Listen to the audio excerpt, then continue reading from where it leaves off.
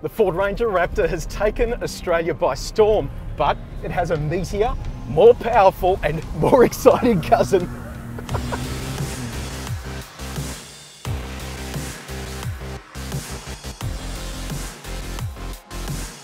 And yes, it does jumps.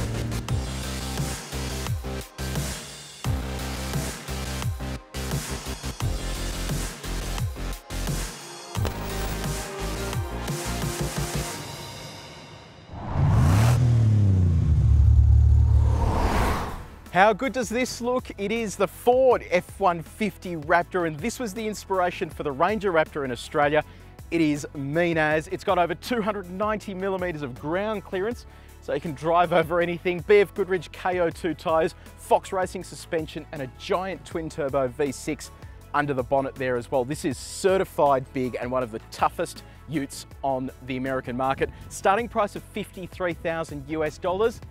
I know, it is ridiculous. That is less than what we pay for a Ranger Raptor.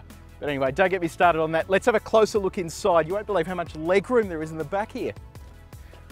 How good's this? There is so much legroom there. I could fit almost another row there, and I've got this seat quite far back. Other creature comforts, you've got this center armrest, a couple of cup holders there to keep you busy. And check this out. You can fold these out of the way to give you extra room here, and then under the seat I'm sitting on, you get secret storage as well, so you can't see it from the outside. Inflatable seat belts as well, so if someone does crash into you from the side, you are protected there too. And then a litany of USB plugs, AC, and also 12 volt. It is missing absolutely nothing. This is what I love about American trucks. It is huge, and there's so much storage in here. You've got a bin up the front there to put odds and ends, plus your USB connectivity, cup holders, plus more cup holders. Giant center storage here as well. It's deep, you can just jam things into there. Top storage, really is a very well fitted out cabin. Ford's also gone to town on technology and infotainment. So Sync 3, which is Ford's excellent infotainment system, has Apple CarPlay and Android Auto. It's really easy to use as well, so that means nav and all the other critical functions of the car you can access super easy. Dual zone climate control, heated and cooled seats, those hot summer days. You get Raptor insignia on the seats, they hug you in nicely, and it's a really comfy place to be seated. Now in terms of other tech that you get, the steering wheel is where everything happens. So you've got your volume controls, radar cruise control, and then the rest of your drive mode selectors. So here you can switch between normal, sport, weather, sand, mud ruts, and Baja mode, which is the mode that loosens stability control, lets you have a bit of fun with the car. You can also keep tabs of what the car is doing up on the screen in front of the driver. There's a screen called Raptor Status that'll tell you which four-wheel drive systems are active, which wheels are getting the torque, and how the four-wheel drive system is working. You can manually change modes here between 2 high, 4 high automatic, 4 high locked, and 4 low, plus the rear differential lock. So it is a fully featured four-wheel drive system. And if you don't like reversing trailers, no dramas, Ford has you covered with the trailer backup system. Just using this thing here, you can basically position the trailer exactly where you need it to be. You don't need to be an expert at parking as well. Killer sound system too. It really is the cabin of cabins when it comes to big trucks.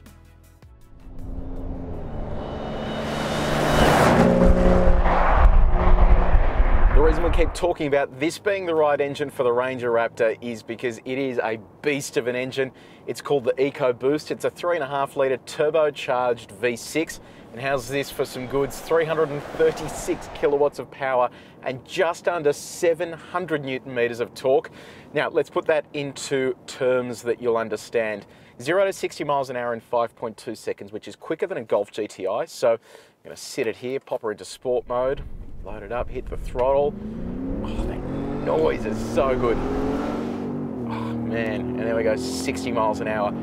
It is seriously quick, especially in a car this size. 10-speed automatic seems like a lot of gears, but this engine copes really well with it. You can lean on the throttle, and instead of diving back through the gears, it'll just use the torque band of the engine to get the car moving.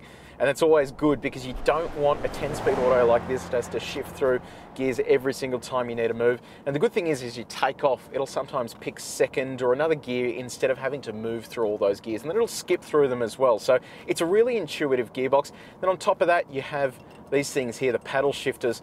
metallic finish on them. They are seriously cool. So you just give that a pull back and that'll start letting you rip through the gears, and you can see that counter on the side that'll tell you which gear you're in. Throttle response here is fantastic. You bury that foot, pins you back in the seat, and away you go. It feels like a much smaller car, and despite the fact it's quite a heavy truck, it doesn't really mind getting up and boogieing. It is a big truck, and you know a truck is big when it barely fits on roads in America. It's wide, and then it's got wide wing mirrors.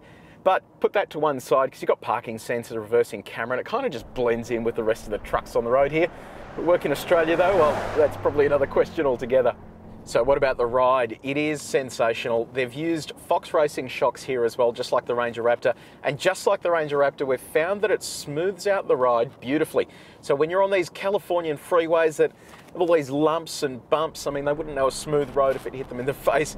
This just cruises over them and you don't feel anything inside the cabin. And that's impressive when you consider the length and width of this car. It really should be bouncing around a lot more than it is. But it all begins to make even more sense when you head off-road.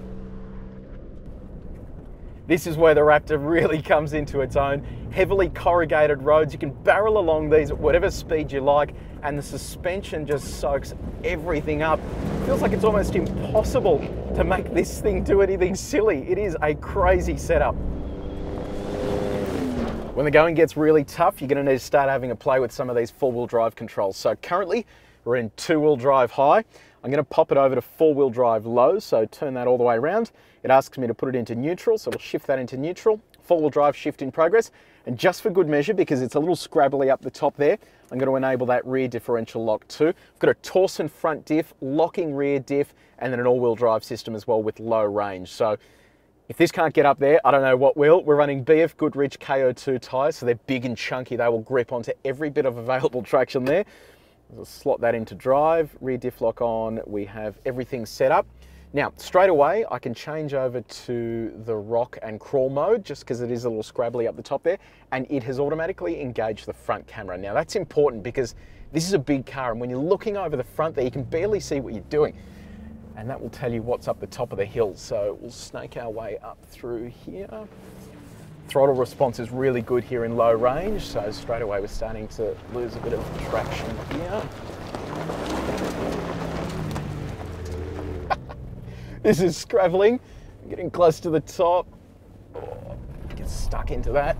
There it is. Can't see anything over the bonnet there. That camera is fantastic. We'll make a turn at the top so we don't go off the other edge. Look at that, piece of cake. I mean, that's a fairly serious hill, and this car can do a lot more than this, but it goes to show you that if you are driving off-road and you encounter a nasty hill like that, all you do is just press a couple of buttons and away it goes. That is seriously impressive.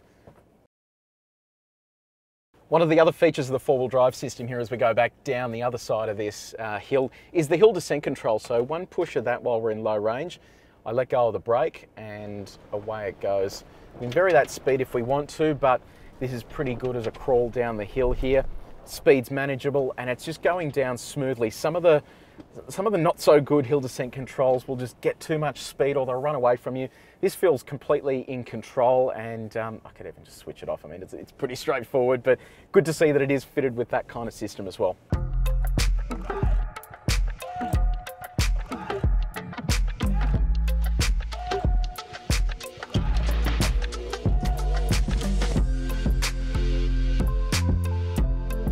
I have been blown away by this thing. The F-150 Raptor takes it to an all-new level when it comes to performance trucks. Ford, pretty please, can we have the engine from this in the Ranger Raptor? That would totally transform it, and we want this in Australia right now as well.